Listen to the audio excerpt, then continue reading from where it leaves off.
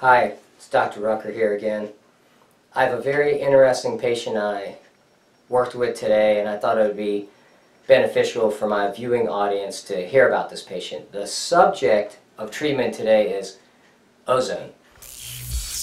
I have learned many techniques and observed different practitioners. One of the practitioners who also has posted nice videos dealing with prostate conditions is Dr. Robert Rowan.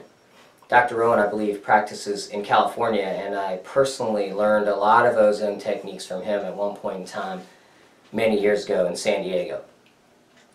I have a unique training background that allows me to have a special viewpoint and special insight on treating prostate diseases. I trained in urologic surgery at Cornell in Manhattan, and I also obtained my medical degree at the University of Virginia, so we had a strong urology program. I practiced conventional urology for 12 years as a board-certified urologist. I presently practice holistic, alternative, complementary medicine, and one of my strong tools that I utilize is ozone therapy. So if you look at one of my previous videos, we published that video approximately December or January 2017 or /2018 January. This video pertained to treating benign prostatic hyperplasia, erectile dysfunction, and prostate cancer. So today I had the opportunity to treat one of my fine patients who's a very nice, kind gentleman who was diagnosed with prostate cancer 3 years ago. Instead of having treatment because he's 70 years old, he opted for what's called watchful waiting. But instead of the classic watch and wait and do nothing program, he is eating a very clean prostate cancer healthy diet. He's drinking daily ozonated water, and then he has initiated a program of intravenous therapy with us using IV ozone, IV vitamin C, Myers cocktail. So he viewed the videos by Dr. Rowan, and what these videos revealed is patients who were treated for prostate cancer had injections of ozone done around their prostate, not into it, bathing the prostate with ozone.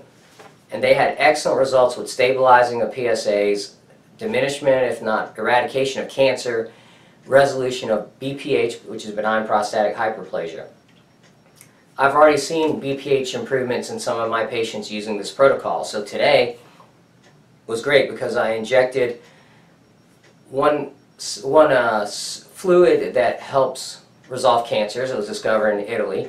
I'll leave it a mystery because if you want to know what it is, you can come in and meet us. But I injected a certain fluid, I injected a numbing agent, and then I injected ozone. And it's basically a sandwich protocol therapy that I've created where I sandwich the prostate with ozone, and it has a lot to do with my understanding of the prostate anatomy as a urologist. So I don't think anyone's doing this exact technique, and we did it on our patient today with an ultrasound used to visualize the anatomy of the prostate and also to ensure that I didn't place a needle into the prostate. I'm not trying to inject into the prostate. So we did that today. I will keep you updated on this patient, but I was really excited to share that we did our first patient with this novel technique and the novel substances that I'm using, and we will keep you updated on the patient's progress. But anyone out there that would like to have a urologic expert that understands anatomy and also understands ozone and complementary therapies, this is why we're here. Thanks.